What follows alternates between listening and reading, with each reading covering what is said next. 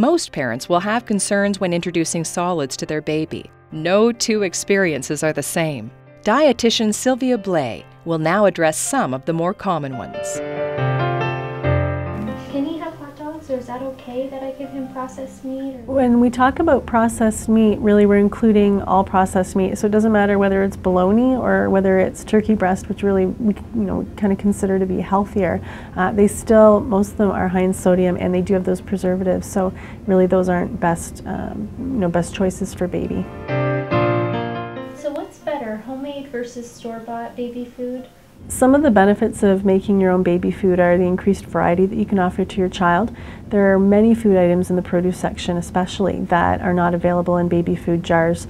Kale would be an example of something that would be a great food to offer to your child but isn't available jarred already. It also gives you the opportunity to offer your child things that you're already consuming as a family. So you just basically take the stuff that you're eating and you just modify the texture, so they're really eating off the table with you, in fact. Another benefit is that you can advance textures easily when you're doing your own homemade, because you really can go from that pureed to mash to pieces of soft food, whereas some of the jars, they do keep it, the texture quite pureed for quite some time. If you're going to make your own baby food, the one thing that I would suggest is just making sure that you keep things really clean. Make sure there isn't any cross-contamination if you're doing meats and fruits and vegetables, that we're being really careful about using separate cutting boards and knives and different utensils and pots and pans.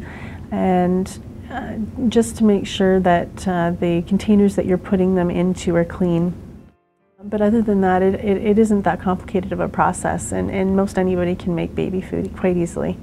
One of the things that I would just caution parents to keep an eye on when you're buying baby food from the jar is that there are some that are there that are listed as desserts, and usually what that means is there's extra starches and sweets or sugars added to it, and those really, as a baby, it's a really good idea to get them used to the natural taste of food without those added sugars in them. Some of the mixed casserole type, that would be the noodle and chicken or vegetables and chicken or those kinds of combinations. Meat is not first ingredient, and so the iron content on those actually are lower than if you were offering your baby just a pure meat.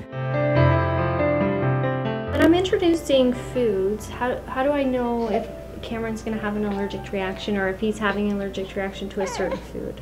Some of the signs of allergy and things that you want to keep an eye out for when you're introducing new foods.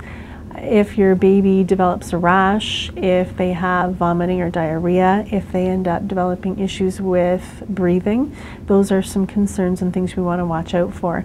So what we suggest really is offering foods 3 days on their own before you would move on to a new food, so we can really make sure they're okay with that food.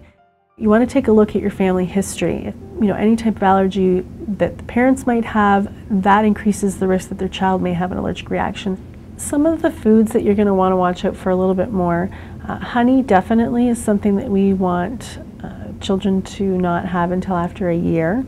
Whole eggs are another thing that we'd really like to stay away from until a year. Egg yolks actually are fine, but it's actually the white that we want to be careful about.